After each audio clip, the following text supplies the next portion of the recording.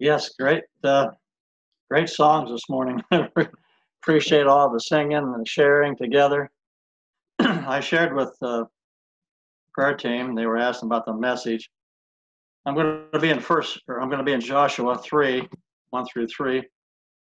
But yeah, I see the Bibles. Oh, I got Bibles holding up. That's good. Of course, after a Sunday service every week, my mind starts to go on. Okay, God, what next week? What do you want to say? And so Wednesday, this happened. It hasn't happened for a while for me, but generally it takes longer in the week for me to kind of get things settled. But Wednesday morning, I was praying, and God just seemed to kind of bring scriptures and thoughts and to me, and I began to just write them down, trying to research and concordance commentaries if I needed more assistance with some things. But uh, I just and then and I had the message all done pretty much uh, before noon. And then in the afternoon, we got the word that we're put off till July. And I'm thinking, I wonder why this message? Why did God give me this? Because he would know that was going to happen, right? And so I guess we'll all have to decide for ourselves what maybe their message is for and the reason. I believe it's a twofold message, which I think is always the case, but I believe it's definitely for each of us individually, especially in what's going on right now in our time, in our world, and with us at Harvest Point. And I think it's also for the church. I've entitled the message Preparation, talking about preparation for us as Christians as we move forward individually in our lives with what's going on, and also preparation Harvest Point Church. Let me read Joshua for your hearing. Joshua 3. You've heard this before. I've used this scripture, I'm sure, before, no doubt. Excuse me. Early in the morning, Joshua and all the Israelites set out from Shittim and went to the Jordan, where they camped before crossing over. After 3 days, the officers went throughout the camp, giving orders to the people. When you see the ark of the covenant of the Lord your God and the priests who are Levites carrying it, you're to move out from your positions and follow it. Then you'll know which way to go, since you've never been this way before. I'm going to read a little more, but let me just say something about that. I think it'd be fair to say to us that in our world, with what's happening right now, as far as the virus, the economy, the protests, and even us trying to get into a building, we've never been this way before. Would you agree with me? We've never been this way before. Amen. And so he says, but keep a distance about 1,000 yards between you and the ark, and don't go near it. And then here comes a key. Joshua told the people, consecrate yourselves, for tomorrow the Lord will do amazing things among you. For tomorrow, the Lord will do amazing things among you.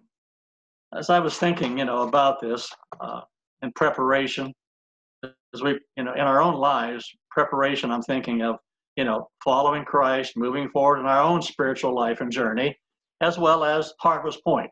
All right, and when we can actually get into a facility and move forward, and how that, and I had these thoughts. I wrote them down, and so maybe that'll make sense with all the challenges and opportunities that are before us. And right now there are challenges. There's challenges with us in this zoning occupancy thing. There's challenges in our lives, probably some of us, with finances, I don't know, sicknesses, difficulties that are taking place, challenges people facing in the workforce. How do we prepare for some of these things that come upon us that we're not ready for? How do we prepare for that? And I was thinking even about the new facility when we get in there. Things are going to be so different. We've been Zooming now for what, a couple months or more, and now we're going to Zoom for probably another 6-7 weeks. And so we've got accustomed, at least I have, to seeing you on a screen, and the difference how that looks. And we can all kind of see each other when we're in a worship service. We won't really see each other face to face sometimes. We'll be looking forward, worship, preaching. So that's going to be different. And of course, not being in a facility for a long time, we're going to walk into this big, huge gymnasium worship part, and that's going to be different. It's not going to be the cozy little place that we were in. So it's going to feel different. You know what I'm saying? It's going to feel different. It's going to be noisier because the sound acoustics not going to be too good until we can do some things for that. So it's a new day that we're facing right now with the virus, with the economy, with protests. It's a new day with this building, trying to get ready for all of that. And by the way, thank God for the elders, and especially for Ken and Art. And Ken, God bless you, Ken. Yeah. Taking on this crazy thing that you had to get ready for. We just appreciate you. But everything's going to be different. That's my whole point.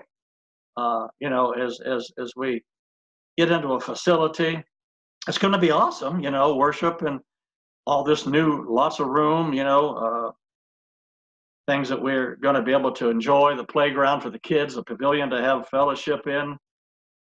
Exciting times, and there's a lot of anticipation, but there's a lot of anxiety too, and it's a whole new journey. And so it was kind of that way for the Israelites. It was going to be a whole new journey. They'd never been this way before.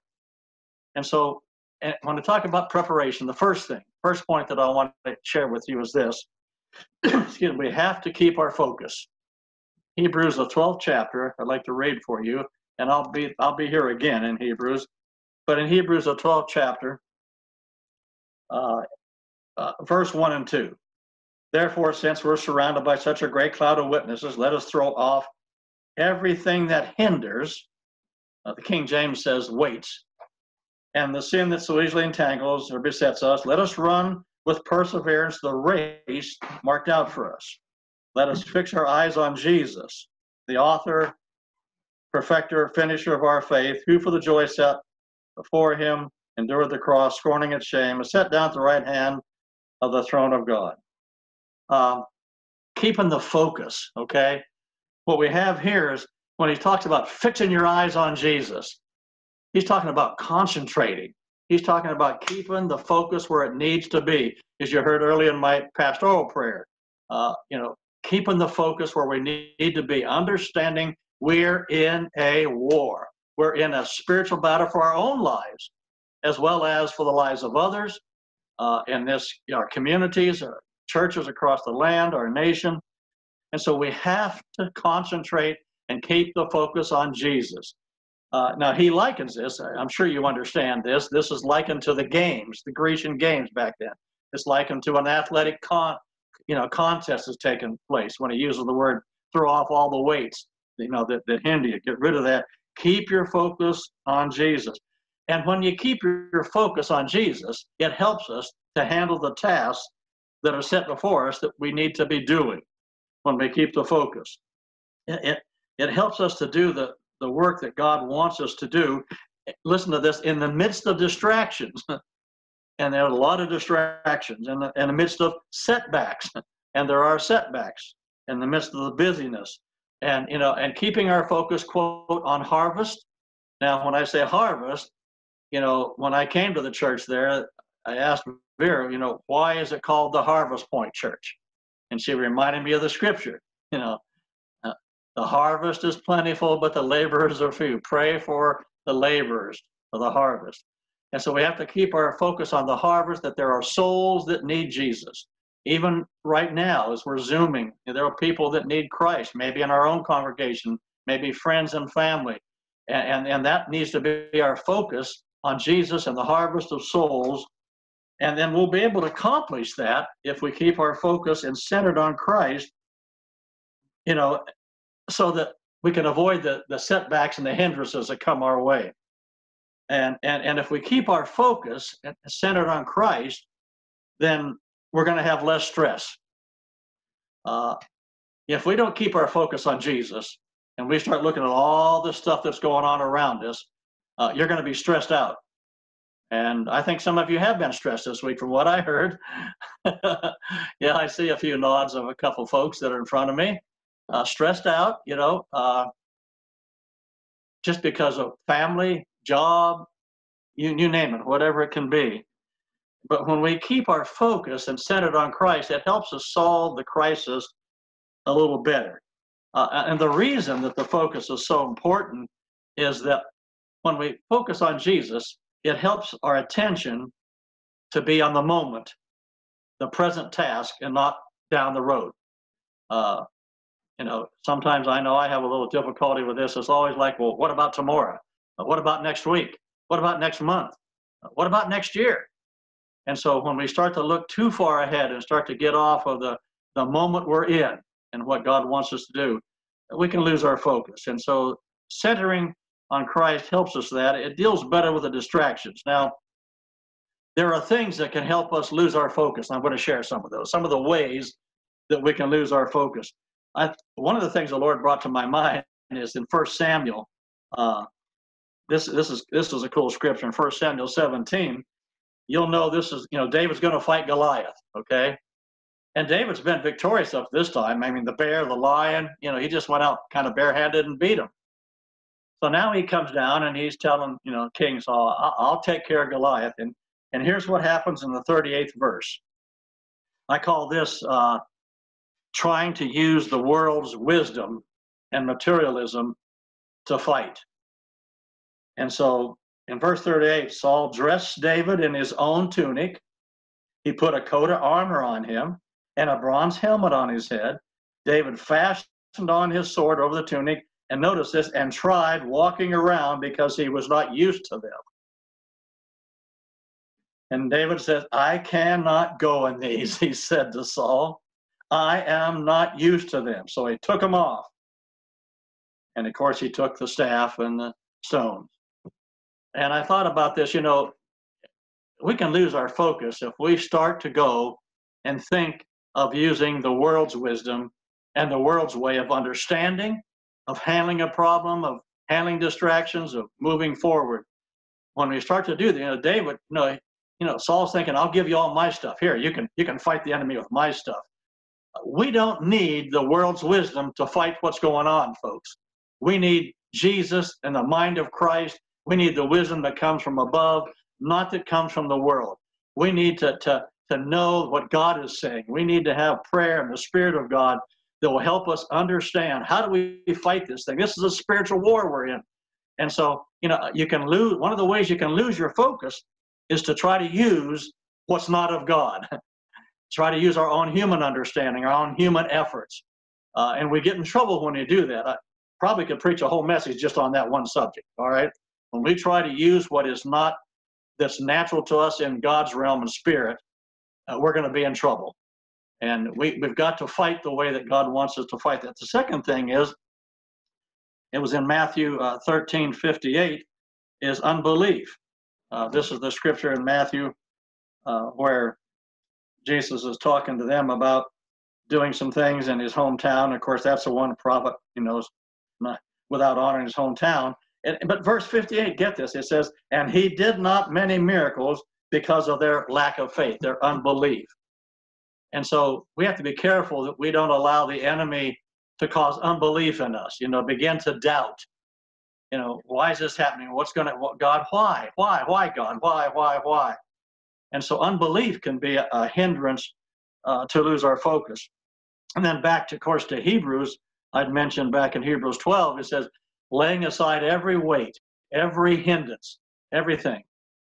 Athletes will prepare for a race. And if you noticed, he said the race set before us.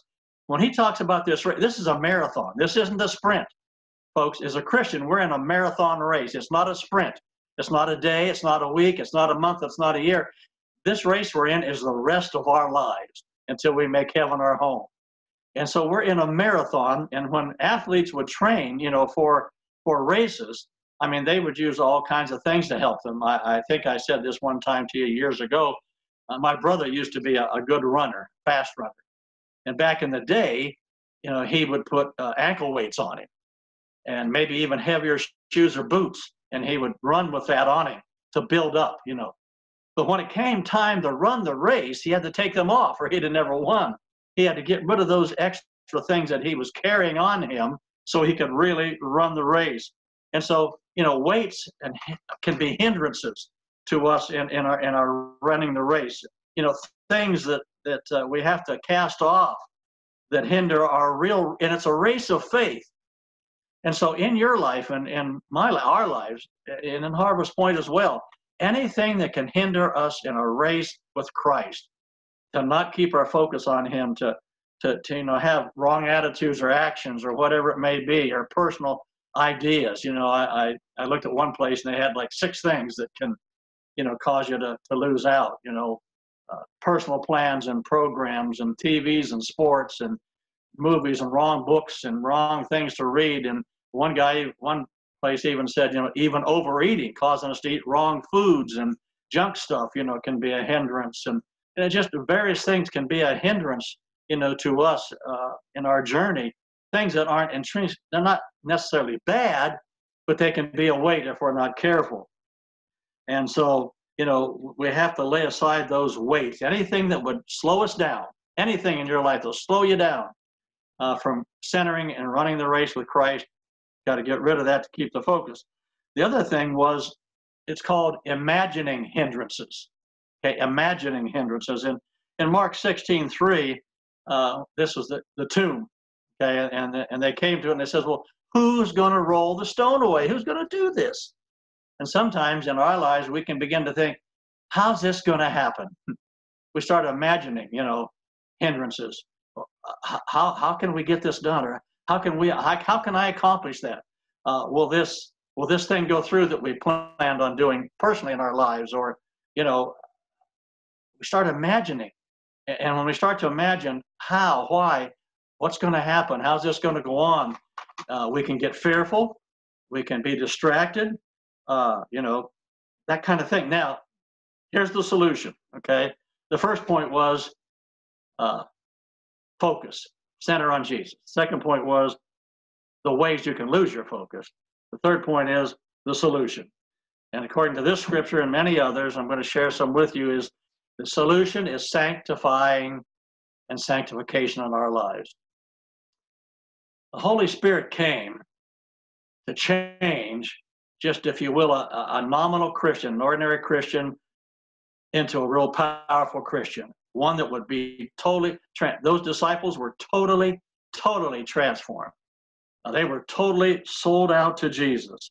And so that's the answer, is to fulfill God's purpose for you in your life and for Harvest Point, and to be successful and complete the mission. We have to make sure we're sanctified, have the power of the Holy Spirit in our lives. In John 17:4, Jesus said this to the Father. And he said this, I have brought you glory on earth. How? By completing the work you gave me to do. By completing the work you gave me to do. How do we do that? How do we sanctify? How do we make sure we're in that process? And the first thing is, you got to purify your heart. You got to purify your heart. Everything has to do with the heart. When you look at the Gospels, Jesus said this. He said, as a man thinks in his heart, so is he. The heart is everything proceeds out of the heart. What comes out of my mouth comes from my heart. It comes from the center of me, who I am. And it always starts with that, making sure that our motives are right. Listen to these scriptures. In 1 Samuel 13:14, it says, the Lord sought out a man after his own heart. And then we read in 1 Samuel 16:3, the Lord doesn't look on the appearance of a man. See, remember going back to how oftentimes in the church we operate on the outward appearance of a person. Who's the most talented, who has the most money, who's most gifted, who's the most popular, who looks good. And the word reminds us, God's not looking on he's looking for the heart. He says, God looks at the heart. Psalms 51:10 says, create in me a pure heart. A pure heart. We have to purify, make sure our heart's pure before God. In Psalms 139:23 and 24, you've heard me say about this, that oftentimes I pray this almost every morning. Search me, O God, and know my heart. Test me. Know my anxious thoughts. See if there's any offense in me. Purify the heart. You see, to sanctify, to prepare for the journey personally, prepare for Harvest Point, whatever, we have to make sure we keep our focus, get rid of any hindrances and weights that can distract us, slow us down. And then we need to sanctify ourselves. We need to dedicate ourselves. Sanctification means just to dedicate for a purpose. You probably can remember this scripture when I give this to you in 1 Thessalonians 5:23. And may the God of peace sanctify you wholly. Spirit, soul, and body be kept blameless unto the coming of the Lord Jesus Christ. Spirit, soul, body, blameless, pure before God. Wow. Now, the Spirit, when he talks about that's the ability in us to reason, to understand, to think. Some people might call it the conscience. And that's what God's Spirit witnesses with this, with the Spirit within us. And so within our spirit has to be aligned up and right before God. And then he says our soul needs to be blameless and pure before God. The soul, of course, is that immortal part of us that God had from creation. The soul that needs to be transformed and changed, and to make sure that there's nothing impure inside of me. And then he says the body also. The body. The body is important in Romans 6:13. Listen to this. It says, do not let any part of your body become an instrument of evil, to serve sin. Instead, give yourselves completely to God. I like this. Give your whole body as an instrument to do what's right for the glory of God. See, sometimes we think, okay, my soul's good shape, my spirit, but my body, it doesn't matter where my body goes, doesn't matter what I put in it, doesn't matter. People see the body, you understand? See, they don't see your soul, they see your body. And so it's important that our bodies right before God, that our bodies are, clean, our bodies are kept right, our body, we're careful about what goes into the body. We're careful about what we do with our bodies. And so, that's the sanctifying part. And we need, and how we do that is to keep the passion. We need to keep the passion, the focus on Christ, to fulfill God's purpose for us, to move forward, to be successful for Christ, to keep the focus. We have to keep the passion and the intensity of the passion. This is important. Okay, this is important. I'm hoping we're on the same page. I really do. God loves everybody. I don't have a problem with that. And we're all in a journey. We're all different stages in our life. Baby Christians, more mature Christians, real mature Christians. But this is important. God uses people who are passionate for him. Not just casualness, not just part-time Christian, not just once in a while Christian, not just Sunday morning Christian. Even talking about prayer, the Bible says in the New Testament, the effectual, fervent prayer of a righteous man availeth much. When he's talking about fervent, he's talking about passionate. He's talking about hot, hot for Jesus, intense for Jesus. Who aren't just casual part-time when I feel like it as a Christian. God uses people who are all in for him, all in for him. And it's going to take Christians to be all in for Jesus to make a difference in our world. It's going to take Christians who are all in for Jesus, who are focused and centered on him, getting rid of distraction and hindrances, sanctifying ourselves, body, soul, and spirit, keeping that intense about Christ to change our world, to see accomplished at Harvest Point what we want to see accomplished for Harvest Point. Matthew 5:16, I saw something a little different here when I was doing some research. This is kind of a favorite scripture. It says, so let your light so shine before men that may see your good deeds and glorify your God. Let your, I think, okay, let your light shine, a little candle, hold up a little candle, let your light so shine. And I thought this was good, and I wrote this down. We ought to be, if we're so intense, if we're really sold out to Jesus and passionate for him, there's no way our light can't shine. If I'm really passionate, I'm really sold out for Jesus, people are going to see that. Now, if I'm just a casual Christian, a part-time Christian, just now and then, I'm not sure you can be that. But if I am, if that's a case, my light isn't going to shine very brightly. If you have a flashlight and the battery starts to go dim, you don't see too far. And so you got to put the new ever-readies in there, or whatever, so that you can have the strong light. So Colossians says this. It says, and whatever you do, 3:17, Colossians, whatever you do, whether in word or deed, get this, do it all Do it all in the name of Jesus Christ. Do it all for him. Do it for his glory. Be passionate about for him. Whatever you do. Uh, if you're cleaning a room, I know there's different people cleaning a room. I mention names, I'll forget somebody, so I don't want to do that. But you clean the rooms for Harvest Point, do it for Jesus. You do some painting, do it for Jesus. You pull weeds out in front, which needs to be done, I see. Do it for Jesus. I did a few of them, but not many. I had to go, but do it for Jesus. If you usher, do it for Jesus. If you give your money, do it for Jesus. If you're a part of a service, do it for Jesus. If you're a greeter, do it for Jesus. Whatever you do, word or deed, how you talk, how we act, what we do it for him. And it says giving thanks to God the Father through him. So here's my closing thought for us. Let's keep the focus, folks. Let's keep centered on Jesus, okay? Eliminate any distractions and hindrances, weights in your life, whatever they can be. Sanctify our hearts. Make sure they're pure. Make sure that our spirit is in line with his spirit. Make sure our soul's pure and our bodies are living right. Have the passion for Christ and his work that he's called us to do.